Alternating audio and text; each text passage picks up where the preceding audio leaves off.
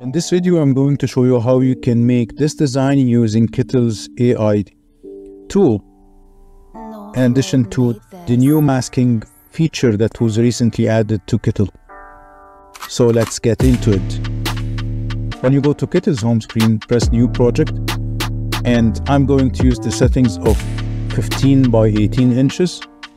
And I'm going to tell you at the end of the video why this is the best specs that you can use for print on demand. So you can keep the DPI as is, 72, change the settings to inches and the width to 15 and height to 18, and press create. This will take you to the artboard, and from the left menu I'm going to press on Kittl AI, and as you can see there are many image styles that you can use to create your image. And Kittl recently added this t-shirt design style to their collection of AI image styles, and this is the one that I'm going to use for this tutorial. For today's design, I'm going to DJ Cat playing music, cool party, and press on the generate button, and let's see what we're gonna get.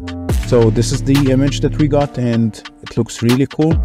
I like this t-shirt design style a lot, and this image is created in a PNG format. It's not a vector, so but if we change the background, we can see that it has a white background, the image itself. So we're going to use the AI background remover, which is inside Kittl, to remove the white background from our image, and it does a great job.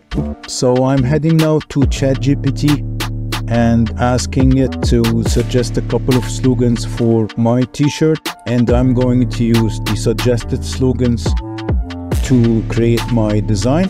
ChatGPT suggested a couple of slogans based on the description that I've added. I like the last one a lot, catnip and beats, where cool cats rule the decks. When we go back to Kittl, press on the text icon from the left menu, change the color of the text, and I'm going to paste my copied text and play text box. Of course, you will see the text options on your right menu, and you can change the font from this tab. This is a cool font that I'm going to use, and I'm going to place it at the bottom like so. Let's create a copy of our text and replace it with additional text from ChatGPT. Cat rule the decks, but let's just add cats rule. So for this text, I'm going to use this Beat Street font, and I'm going to delete the rest of the slogan. So I'm going so that it reads cats rule. I'm going to change the text style to wave, playing with a little bit. This light green color looks nice. I can add border weight, play with the wave settings, and let's add some effects to the word.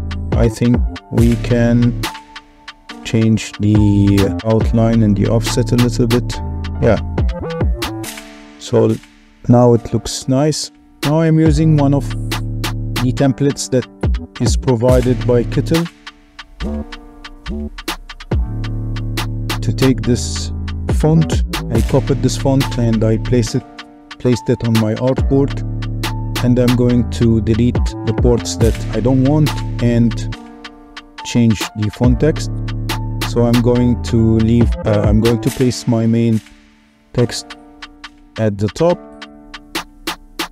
and text, I like the style of it, cyberpunk style of font.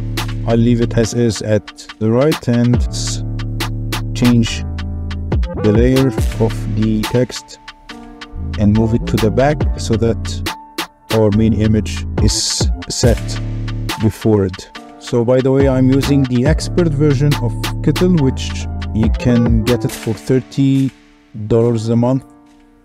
There is also a free version of Kittl, which you will find the link in the description if you would like to subscribe for free. The expert plan for me is the best because it provides 300 AI credits. So for me it's a much better option than Midjourney because it's a design platform and an AI image generator, in addition to all the additional features that is provided in Kittl. So for this amount of subscription, this is a great value. It even has a mockup generator, as we're going to see during the video. Now let's continue our video. So I'm going to take additional text from ChatGPT. Slogan, I like this groovin'. I'm going to add it at the top and play with the colors to match our main color palette. So whenever you select the text, you will get the color palette from the right tab. So let's play with these colors to add more of a mix of colors to our main group text.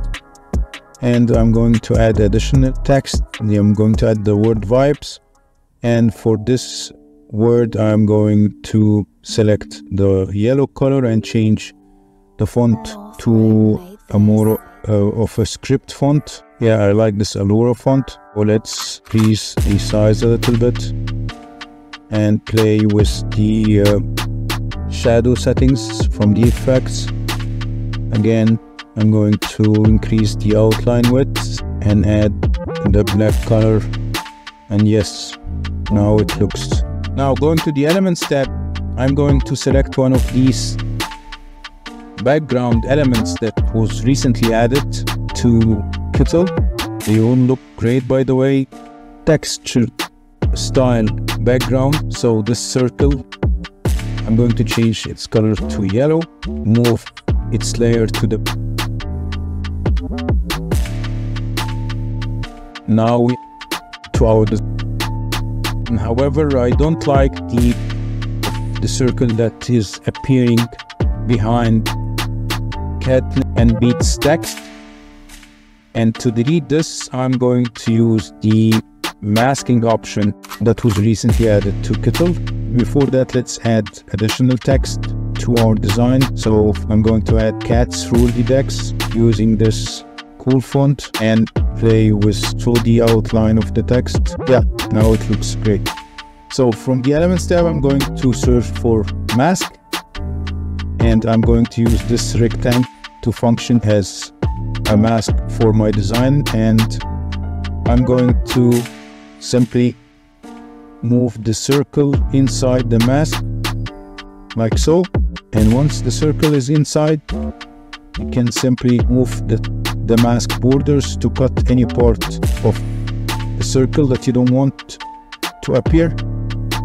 So I'm cutting beneath part, the bottom part of the circle, and then I'm going to change the background color of the mask to transparent like so. And as you can see, we have a mask group that has appeared inside our layer. So by moving this mask group to the bottom of the layers, we move the circle to the back, and this is how you can use the mask in Kittl